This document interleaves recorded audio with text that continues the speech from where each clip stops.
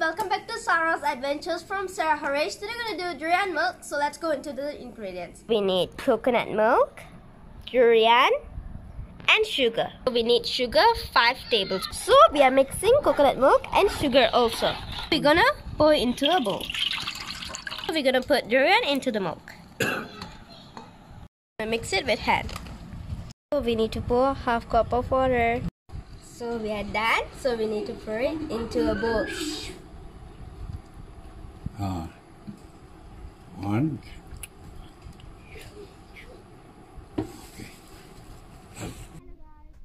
Wow, tastes so good. I love it so much. But wait a minute.